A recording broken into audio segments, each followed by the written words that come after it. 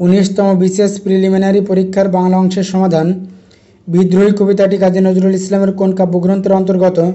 অগ্নিবীণা। রবীন্দ্রনাথ ঠাকুরের ছদ্মনাম হল ভানু সিংহ ঠাকুর। দ্য লিবারেশন অব বাংলাদেশ গ্রন্থের রচয়িতা major general Sukanta Singh. 20তম BCS preliminary পরীক্ষার বাংলা অংশের সমাধান। পদ বলতে কি বোঝায়? বিভক্তিযুক্ত শব্দ ও ধাতু। কোন বানানটি শুদ্ধ? শুশ্রূষা। ঠোঁটকাটা বলতে কি বোঝায়? স্পষ্টভাষী। বিশদ কার রচনা?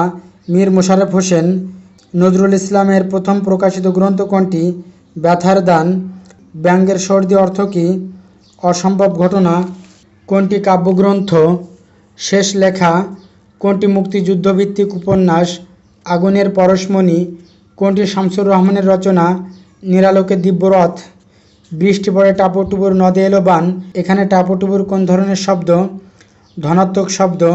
কোনটি দ্বন্দ্ব সমাসের উদাহরণ? ভাই বোন।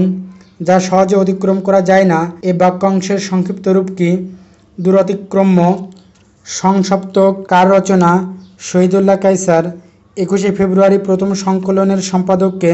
হাসান হাফিজুর রহমান। নদী ও নারী কার রচনা? হুমায়ুন কবির। কাজী নজরুল ইসলামের গ্রন্থ কোনটি? রাঙ্গা জবা। আত্মঘাতী বাঙালি কার রচিত গ্রন্থ? নীরজচন্দ্র চৌধুরী। নিত্য মূর্ধন্য মধ্যাংশা কোন শব্দে বর্তমান? আষাঢ়। সংস্কৃতের ভাঙা সেতু গ্রন্থ কে রচনা করেছেন? আখতারুজ্জামান ইলিয়াস।